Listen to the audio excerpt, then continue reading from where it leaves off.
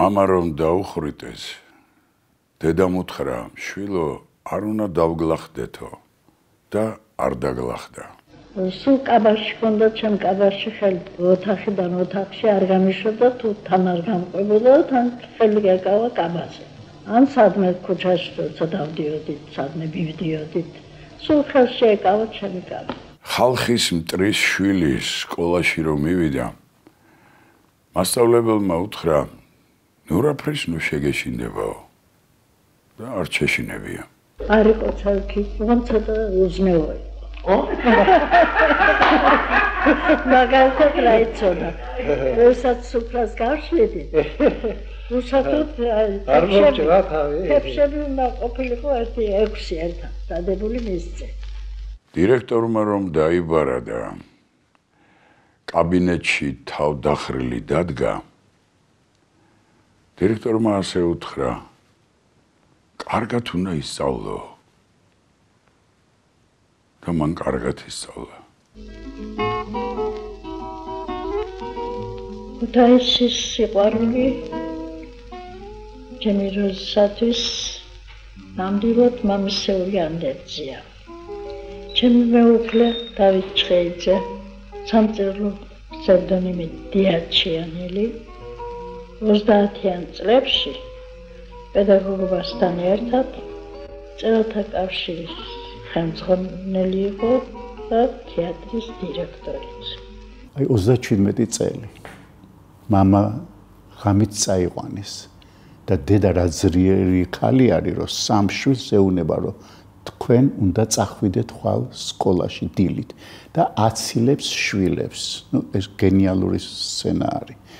მაგრამ რეზო მიდის სკოლაში, სადაც ხდება დირექტორი, გენიალური თამარ დახუნდარიძე, რომელიც იხუტებს მკერდში პატარა რეზოს და ეუნება რეზოს, რომ შენ არაფერი არ გაგიჭირდება, ოღონდ შენ ისწავლე კარგად. და ისწავლა რეზომ, იცი? დღევანდელ არ ვიცი, ეს ფრაზა შეიძლება ძალიან მნიშვნელოვანი იყო, ის სიტყვა თამარ დახუნდარიძის, ამ გენიალური სკოლის დირექტორის, მესამე სკოლის არის ქუთაისში ესეთი კარგი სკოლა, იმის დირექტორი.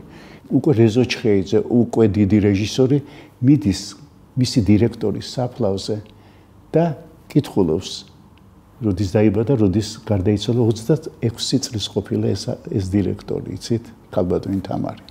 მეგობართან ერთად, რომელსაც თენგი ზაბულაძე ერქვა, ეიზენშტაინის წერილი რომ მისწერა,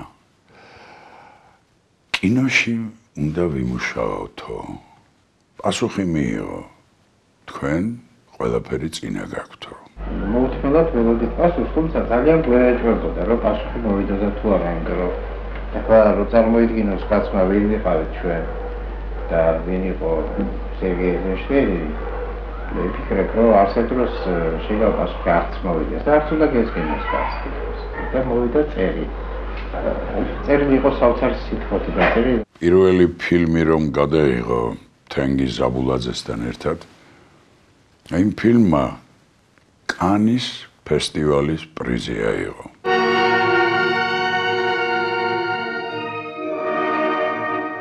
ნუ გეშინია მაგდა. სოფელი დიდია. გულს ნუ გაიტეხ შვილო.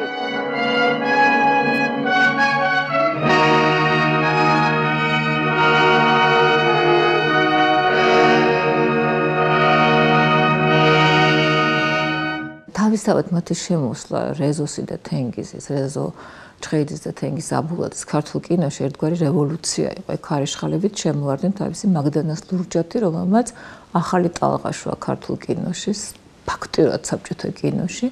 ეს იყო სრულიად ახალი ხელწერა, ეს იყო ასე ვთქვათ, მაშინ დაარქვეს ნეორეალიზმი, რომ ამ ფილმმა მიიღო ესე იგი კანში ჯილდო და აბსოლუტურად გარდაქმნა საერთოდ მომდევნო თაობის მოღვაწეობა კინოში და ახალი ხმა შემოიტანა.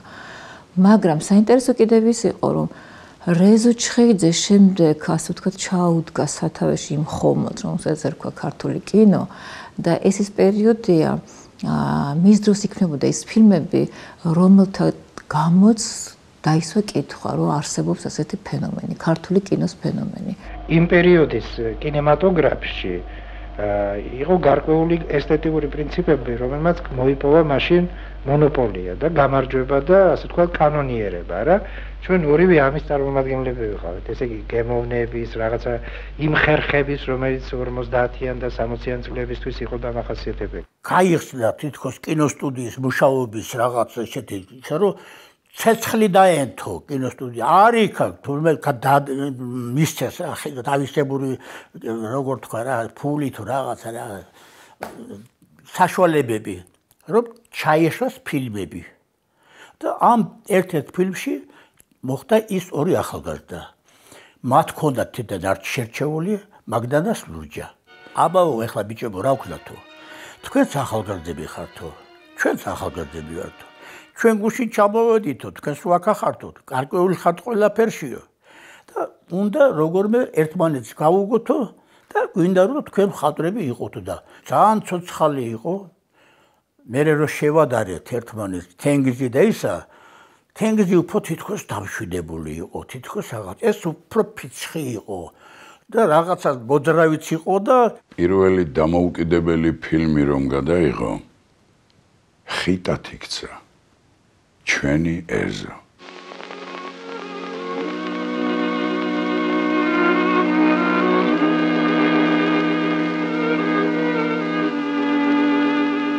განსაკუთრებით უყვარდა აი ჩვენი ეზო, იმიტომ რომ ამას ხსნიდა იმით, რომ მე ვიყავიო ზუსტად იმავე ასაკში, რაც ჩემი გმირები იყვნენო ფილმშიო და ყველა ის ემოცია, დამოკიდებულება, რაც ჰქონდათ ფილმის გმირებსო, ეს ჩემთვისო ძალიან ცოცხალი და მახლობელი იყო, რადგანაც მეც მათი ტოლი ვიყავი. ამიტომ მისთვის, ამიტომ ეს იყო ძალიან ეთყობა სუბიექტურად ყველაზე მეტად ხდებოდა გულზე.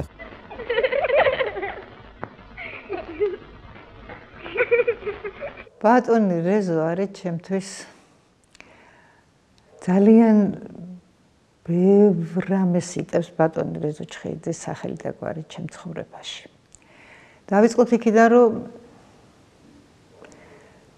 მე თუ დღეს ვარ მსახიობი, ეს არის ბატონი რეზოს და ბატონი თენგიზის დამსახურება, რასაკვირველია. და უნდა გითხრათ, რომ ბედნიერება, როდესაც ცხოვრებაში შეხვდება ასეთი ადამიანები და ზღაპრულ სამყაროს გაჩუქებენ. ძალიან ცოტა ბავშვს თუ შეხვდა ასეთი ბედნიერება ცხოვრებაში და მე არ ვიცი რატო დამაჯილდოვა ღმერთმა ასეთი საოცარი ბედით.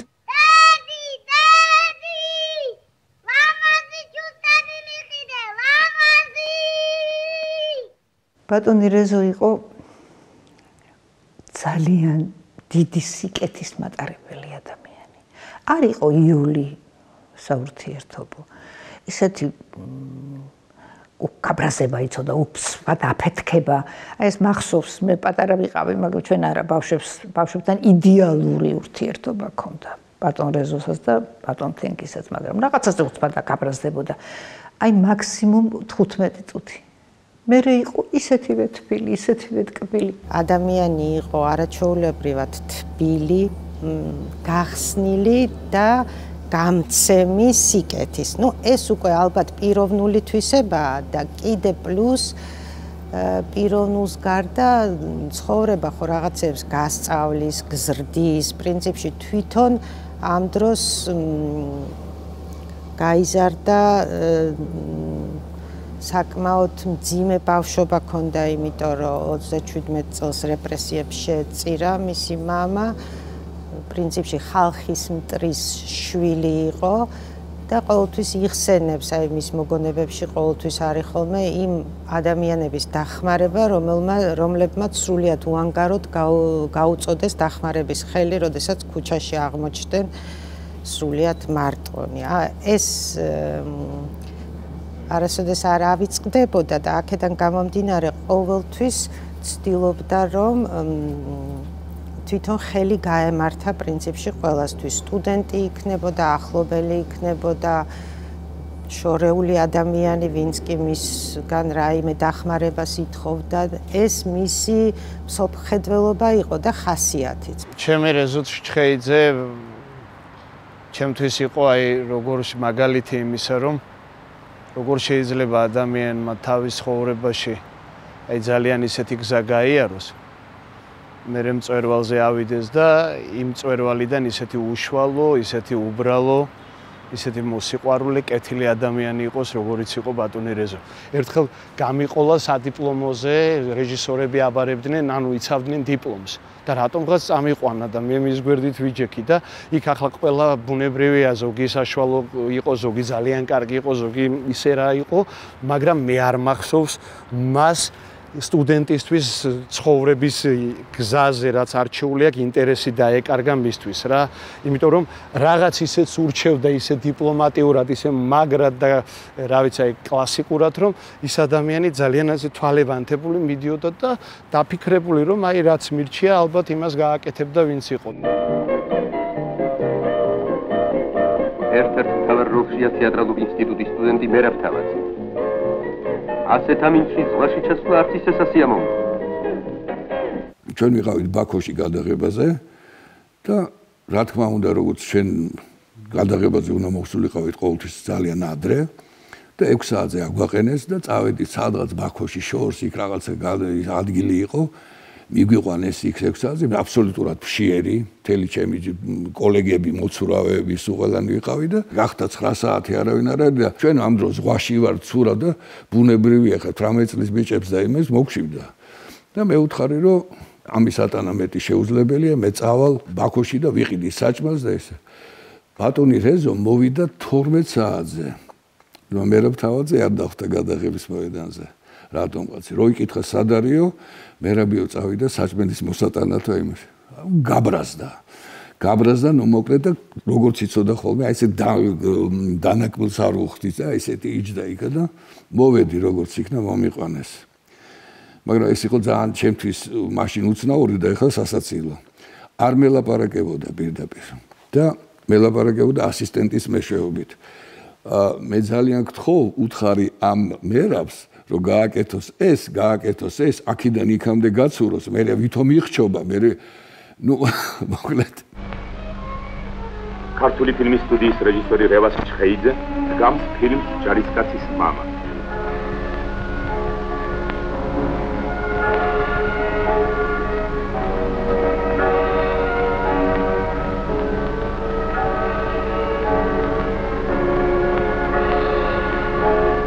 ომზე ისეთი ფილმი გადაიღო, ფილმის გმირს ძეგლი დაუდგეს. მთავარი როლის შემსრულებელმა სერგო ზაქარიაძემ სოფი ლორენთან ერთად პრიზი გაიყო.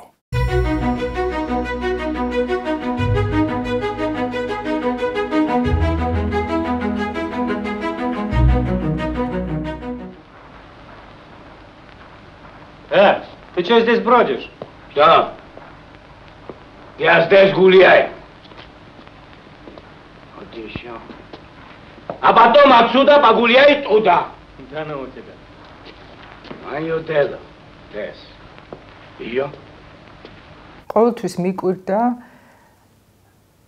თუ რა საერთო ჰქონდა ამ ორ ადამიანს მე გულისხმობ სრულიად განსხვავებული ხასიათის ფსიქოტიპს რეზო ჩხეიძე და სულიკო ჟღენტი. ცნობილია, რომ მათი შემოქმედებითი ტანდემი მრავალ წელს ითვლის და საკმაოდ სიცოცხლის უნარიანი აღმოჩნდა. და დღემდე მაუცებს თუ როგორ უგებდა ეს ორი ადამიანი ერთმანეთს. ბოლო გამოცდაც და მეათე B კლასი აღარ იარსებებს. მეათე B კლასი კი იარსებებს, მაგრამ იქ სხვები იქნებიან. იგი წავა და სხვა მოვა ტურფასა საბაღნაროსაც, მაო. ბუნებაში ყველაფერი რომ არ იცვლებოდეს, მაშინ ამ ქვეყნად ჩემო კარგო არც გაჩნდებოდი.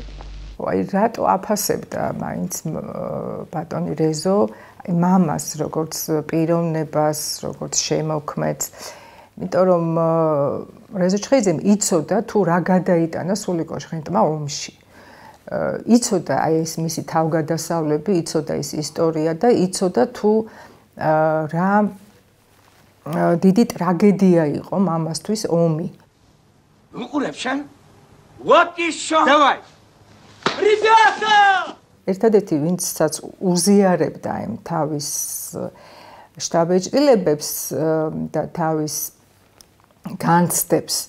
ეს იყო რეზო ჩხეიძე. მას მიანდობდა ალბათ და რეზო ამას აფასებდა ძალიან და ის ამბობდა ერთ-ერთ ინტერვიუში მახსოვს და პირად საუბარშიც მეუბნებოდა რომ ჩემთვისო რა არისო მნიშვნელოვანიო რომ ზოგი ომიდან დაბრუნებული ადამიანი არის დამძიმებული, გაბოროტებული, იმიტომ რომ მან ესეთი საზარელი რაღაც ნახა ხო განიცა და მაგრამ სულიკო არ გაბოროტებულაო და მან გამოიტანა რაღაცა სიკეთე პირიქით მისი სცენარებშიც ჩანს იმ სევდასთან ერთად ხო სიცოცხლის სიყვარული და რაც მთავარია მან შეიცნო ადამიანიო.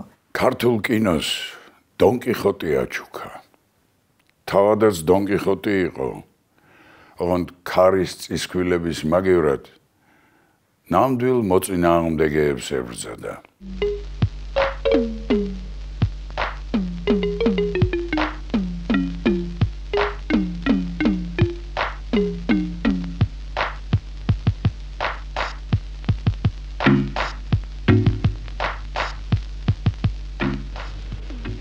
ხანდახან შენი ტკივილის შენი გულის ტკივილის ბოლომდე გამნაწილებელი მომფერებელი თბილი ბილი ზედმეტად ადამიანური ხანდახან დაუნდობელი და ზღვარი რომ არ აქვს და არის დაუნდობელი გადაღება ხდება ის სრულიად გამორჩეული პიროვნება იყო მიწყვნენ ჩემი კოლეგები იმითი რომ ძალიან ღია იყო ქვეყნისთვის. ამაში გულისხმობ ის არ იყო ჩაკეტილი და არ იხარშებოდა თავის კინოშნიკურ წვენში. ის ცხოვრობდა თავისი ქვეყნის პულსაციაზე და ხელი და ამით არსებობდა. შინაგანად იყო ძალიან ქართველი. ისეთი კარა აი მართლა გულით, სულით, ძალიანად იყო ბოლომდე ქართველი კაცი.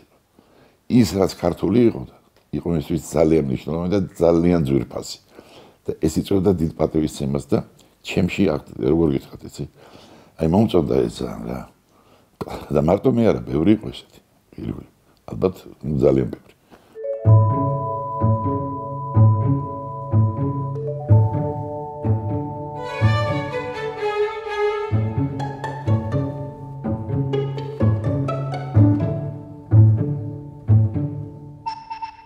ცხოვრებაში ალბათ ოჯახზე ესე არ ვფიქრია და შვილზე როგორც ქართულ ფილმზე ქონდა მას ქართული ფილმისადმი ქონდა დამოკიდებულება.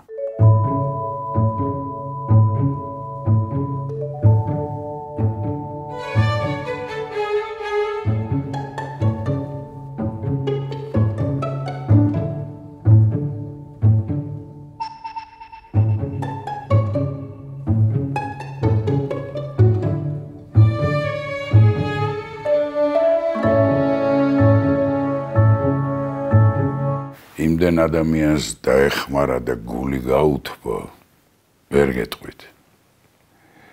იმდენი უსიამოვნება და ტკივილი მიიღო ამასაც ვერ ჩამოვთვლით.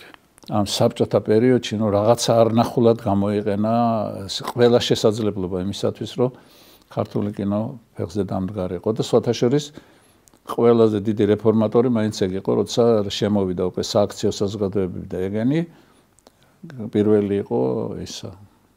და რა თქმა უნდა, როგორც წესი, ქართველებმა ხო ვიცით ამის დაფასება. საერთოდ რეზო დღეს არ არსებობს, საერთოდ კაჩვილი ამაზე არ ლაპარაკობს. და ბოლო პერიოდი იყო უმძიმესი. აი ესენი, ვინც აი მართლა აი ესე მოკიდა ხელი და მოიყვანა და დააყენა, მის ლანძღვაში დაამთავრეს ცხოვრება. ქართველებს გჩვევია ეს. რეზო მეს კარგად იცოდა, მაგრამ ერთი წამით არ უფიქრია სხვანაირად ეცხოვრა.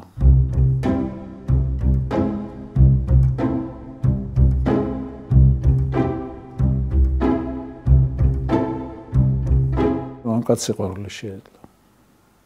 ისე კი არა ეხლა რომ აი გაუთავებლად სიყვარულზე ლაპარაკობენ ჩვენ ტელევიზიებში ყვირიან, მე შენ მიყვარხარ რაღაცები. ამ დროს ვიცი ფარისეველი არის, თავის შვილს კი არ უყვარს. რეზო არ იყო ასეთი, არ ყვიროდა არაფერს, მაგრამ აი სიყვარულმა გააკეთებინა აი ამდენი დიდი საქმე. პროფესიაც უყვარდა და პროფესიას არ ხედავდა პროფესიული კუთხით, მხოლოდ იმას ხედავდა როგორც მოქალაქე ამას. ბატონმა რეზომ გახსნა ტელეფილმების სტუდია. ეს იყო იმხელა ისეთი მოვლენა ქართულ კინოში, რომელმაც წამოიყვანა აი მთელი ტალღა, ესეთი იცით, უზარმაზარი, ნიჭიერი ახალგაზრდა რეჟისორების ტალღა, რამაც შექმნა მე ქართული მოკლემეტრაჟიანი ფილმების შედევრები, თავისი ნიშა, თავისი ადგილი და აი ფენომენი შექმნა ქართული მოკლემეტრაჟიანი ფილმებით ამ სტუდიამ. გახსნა კინომსახიობთა თეატრი და ბატონ მიხეილ თუმანიშვილს ჩაბარა მისი ხელმძღვანელობა. ეს იყო კიდევ ახალი მოვლენა და საოცარი კიდევ აი მართლა ქართული კინოს და თეატრის ისტორიაში ძალიან წინ და ძალიან მნიშვნელოვანი ნაბიჯის გადადგმა.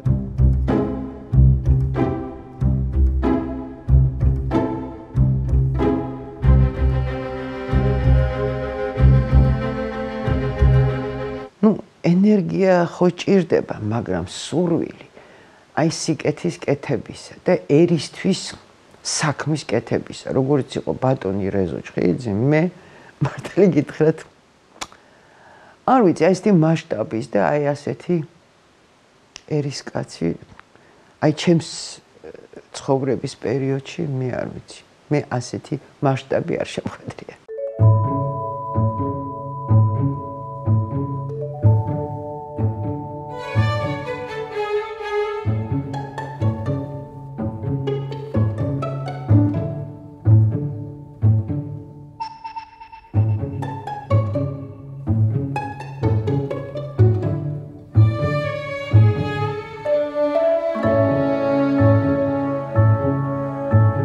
სანამ მასთან დავიწყებდი მუშაობას, მთავარი რაც მითხრეს, რომ არის ძალიან მკაცრი, რომ მას აქვს დამყარებული გარკვეულად ისეთი რეჟიმი, რომ მისი არა მარტო ერიდებათ, არამედ ეშინიათ კიდეც კინოსტუდიაში. მაგრამ აღმოჩნდა, რომ ამ რიცსა თუ შისსა თუ იმის პარალელურად ეს აღმოჩნდა ის ადამიანი, რომელიც ეხმარება ყველას. თუ კი ვინმეს რაღაცა პრობლემა უჩნდება. მაგალითად, თუ კინორეჟისორს დააკლდებოდა ფირი, რომელიც იმ პერიოდში მხოლოდ მოსკოვიდან მოდიოდა კინოფირი, მასთან შემოდიოდნენ, თხოვდნენ ამას და ის ეხმარებოდა დამატებითი კინოფირის მოძიებაში, ის ეხმარებოდა რეჟისორებს მოსკოვში სხვა პრობლემების გადაჭრაში, როგორიც იყო სცენარის მიღება არ მიღება იქნებოდა, თუ გარკვეული კადრების ამოჭრა თუ არ ამოჭრა და ასე შემდეგ, რჩევებს აძლევდა მსახიობებთან მიმართებაში. ნუ აი მაგალითად ყველაზე ისეთი ალბათ ცნობილი ამბავია, რომ ნანა მჭედლიძეს დაცვაზე, როცა მან ნახა ეს სინჯები, იმერული ესკიზების, ბატონმა რეზომ შესთავაზა თავად ითამაშეო ნანა მჭედლიძეს თავარი როლიო და მართლაც არაჩვეულებრივი შედეგი იყო ამის შემდეგ. ამ ადამიანს რაც არ უნდა ვინმეს მისთვის გული, აი ატკინა ადამიანმა უსვინდისოდ მოექცა, ხო? მაგრამ თუ ის კარგ ფილმს აკეთებდა, აი აბსოლუტურად გულწრფელად, ყოველგვარი ფარისევლობის გარეშე ეს იყო აღფრთოვანებული. იმიტომ რომ ის ქვეყნისთვის იყო გახსნილი და ქვეყანას არ აინტერესებს რა იქილი კაიმა რა ცუდი უთხრა რეზოს, იმას აინტერესებს, ქვეყანას აინტერესებს რა ფილმი დადო ამ ადამიანმა. და რეზო ყოველთვის იყო ავანგარდში აღფრთოვანების. რეზოს ჰქონდა უშურველი აღტაცების უნარი და ეს ძალიან მნიშვნელოვანია მით უმეტეს ახალგაზრდა ადამიანისთვის, მით უმეტეს რეჟისორისთვის, რომელიც წარადგენს ფილმს, რომელსაც დაიცოს ეს ფილმი. აი ეს უშურველი აღტაცება გაბავს პირდაპირ შემოგასხამს ფრთებს და ფაქტობრივად ყველაფრის უფლებასაც გაძლევდა და მხარსაც გიჭერდა ყველაფერში რეზო. და რეჟისორი მისთვის იყო განსაკუთრებული, და თვითონ რეჟისორი იყო, იცოდა როგორ უნდა მოპრობოდა რეჟისორებს.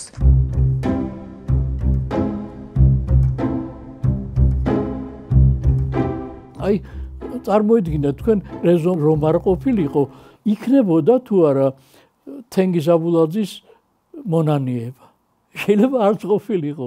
ესეთი პერიოდი იყო, ანდა ელდარშენგელას ცისფერი მთები.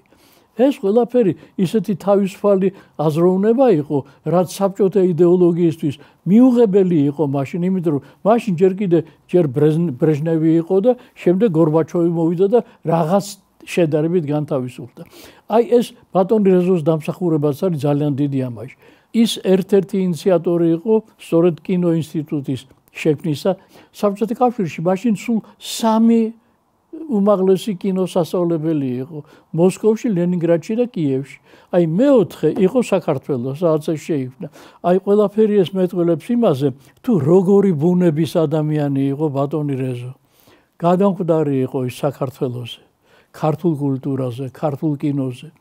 უაღრესად აი თავგადადებით იბრძოდა სიმართლის და მაღალი ხელოვნების, ასე ვთქვათ, სათქმელად ქართულ კინოსტუდიაში. მადლობა მას ყველაფერი ამისთვის. სერგო ფარაჯანოვის შემოქმედება ჩვენ არ გვექნებოდა დღეს რო არ ყოფილიყო რეზო ჩხეიძე, იმიტომ რომ ვიცი რომ და ცნობილია რომ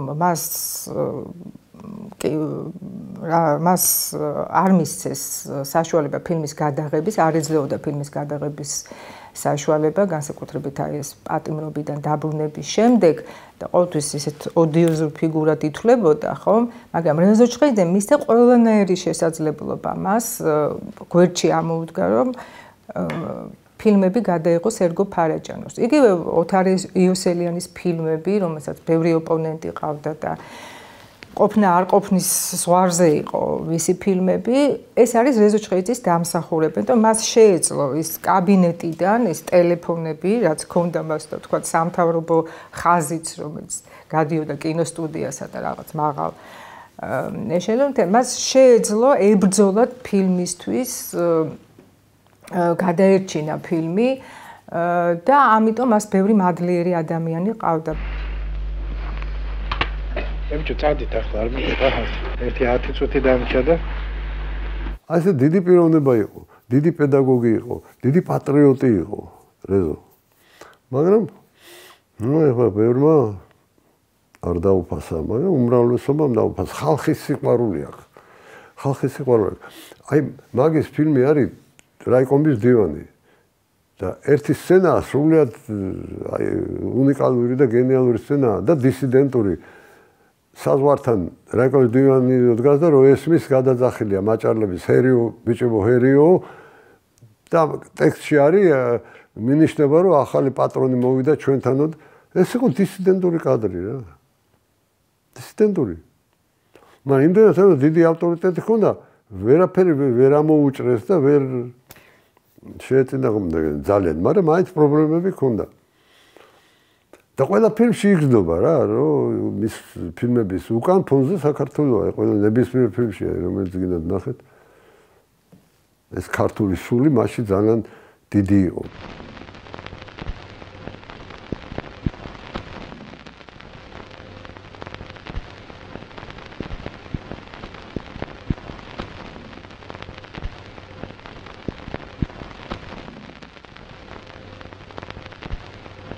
ქართული კინო დაგვიტოვა. რეზო ჩხეიძე.